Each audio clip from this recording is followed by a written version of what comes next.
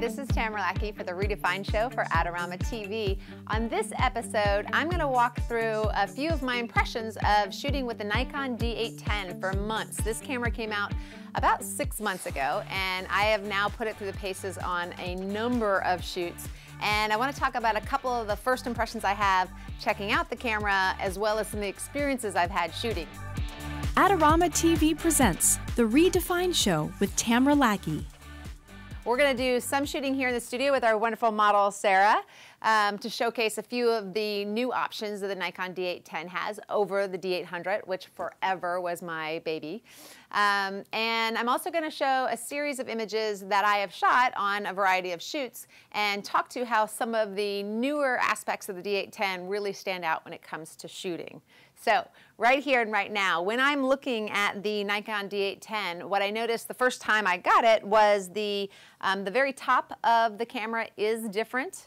If you notice up here, what we used to have were these three options, but also bracketing. Bracketing is now moved up here, this little BKT button, and it's been replaced with the metering option, which I am so happy about because I'm constantly shifting my metering because I tend to shoot in a lot of environments where I'm moving around and the light is changing and the locations are changing. So not only do we have the metering option up here, but we also now have the highlight weighted metering option in addition to all the other exposure options when it comes to metering. So that is fantastic. We also still have the white balance up here. One of the biggest reasons I love Nikon is the ability to tweak white balance. I'm going to show you a little bit of that in a second. So that is still up there as well. This is Tamara Lackey. Be sure to check out Adorama's latest contest to win some fabulous prizes. Okay, so I'm going to set this up at an ISO of 500, 1/320th of a second, and about an f2.5. I'm also shooting with the Nikkor 85-1.4 lens. And do me a favor, put your knees a little bit more towards that, and then your torso back to me, and then just lean forward at like the tummy. Yeah, right there. Perfect.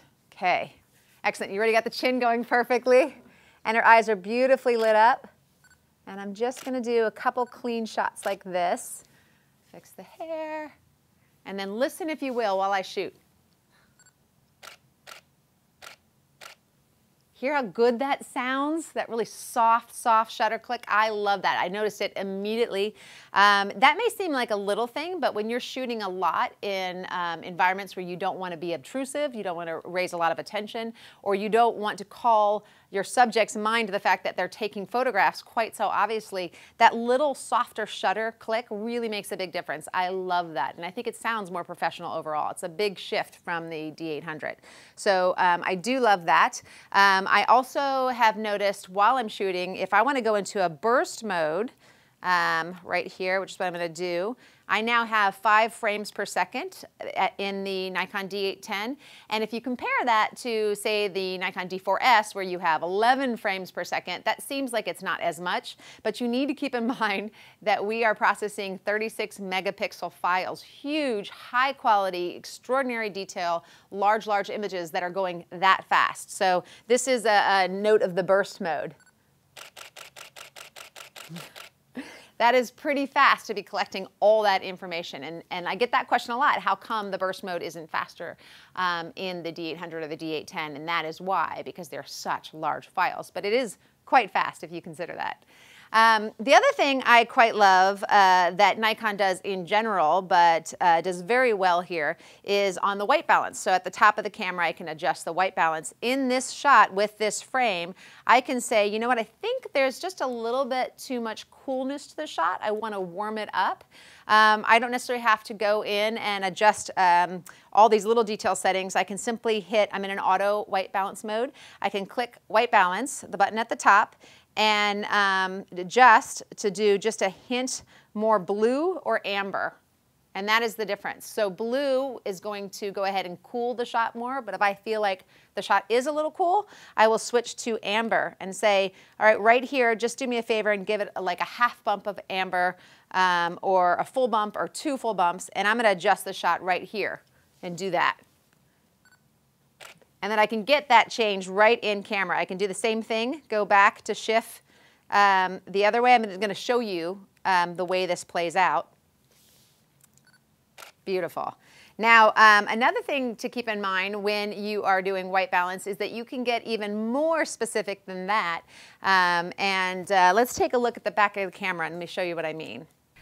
You want to go down into the shooting menu and you'll see white balance. I mentioned I'm shooting an auto white balance. You want to click through and just keep clicking and click one more time, and you can get into this ability to fine tune at pretty incremental little bits.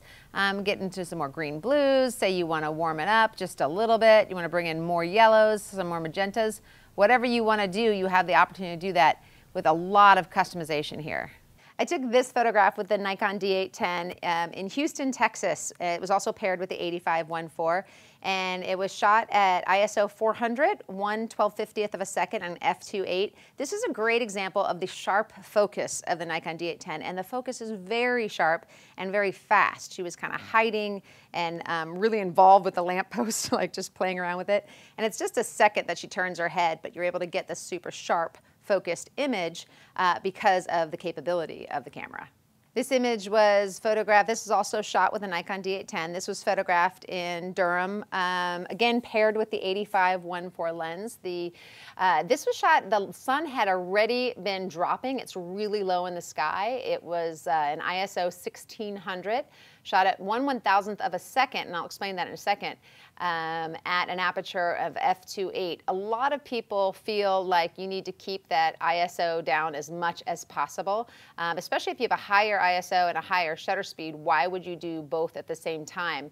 Often it is because there is a lot of movement in a low light situation. If you have a lot of movement in a low light situation, you need to have your shutter speed up and you need to have your ISO up. This image was photographed in Cary, North Carolina. I'm shooting, of course, with the D810, and I paired it with a Nikkor 35-1.4 lens, which is a really fast prime lens. And we are both running together, me with my camera and the reflector, which obviously you see in the shot.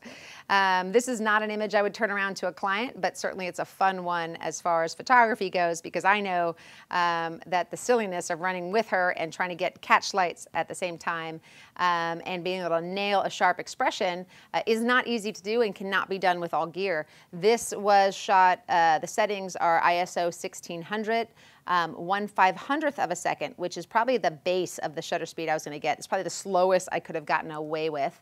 ISO 1600 because we were going through really dark, shady parts of trees, and I wanted that ISO to come up a little bit. And it was at f3.2 aperture. I hope that was helpful. Thanks so much for joining us here on Adorama TV. And don't forget to subscribe to Adorama TV for all kinds of photography tutorials, walkthroughs, interviews, you name it. Take care.